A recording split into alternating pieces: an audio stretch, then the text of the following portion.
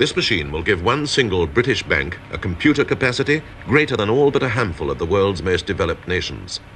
Every detail of all the accounts held by the bank will be stored in its memory, ready for instant access and updating. It's the electronic equivalent of many thousands of ledger clerks. But the trading system that this vast computer makes possible is revolutionary because it's so ordinary. The heart of it is a simple desktop computer terminal, hardly more complex than a telephone and cheaper than most cash registers.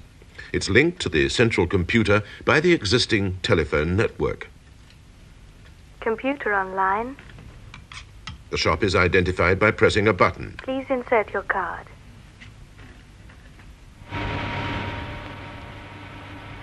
The customer's magnetically coded card links his bank account with that of the shop. Identification code, please. This secret code gives the computer permission to extract money from the customer's account. Confirmed. The assistant enters the amount of the sale, and providing the customer has the funds to cover it, the transaction is complete. £19 received. Thank you. The money has been subtracted from the customer's account and added to the shop's without a single penny changing hands.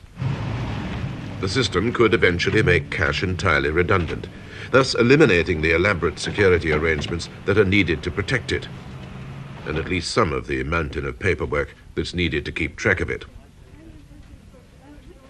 Checks and credit cards generate even more paperwork and have the additional disadvantage of involving an element of risk. Around £6 million worth are bounced each year. The computer system is bounce-proof. It simply won't work unless you have cash or credit at the bank, and this, combined with the saving of time and effort, should make it completely acceptable to any retailer. It seems likely that the system will prove equally attractive to the customers.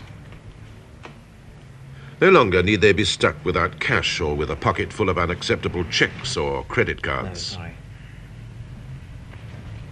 A situation that's frustrating for the customer and sometimes damaging for the shop. And with banks now opening only at times which are often inconvenient, most people would welcome having to go less frequently, if at all.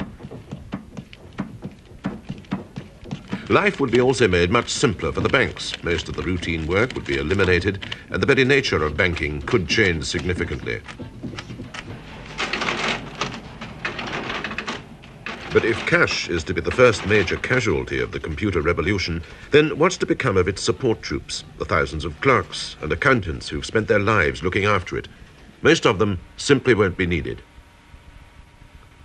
Until now, computers have generally tended to reduce hiring rather than increase firing, but it's already clear that this won't be true much longer. A system that offers as many advantages as this one could catch on quickly enough to eliminate jobs at a much higher rate than normal staff turnover could cope with. The jobs that would be eliminated are unproductive, generally boring, and better done by a machine. But they do provide the livelihood of many thousands of people. Much has been written and said about the need to expand further education and retraining facilities. But now it seems we're going to find we'll actually have to do something about it, and rather sooner than we might have wished. Thank you. Thank you. Thank you. Thank you.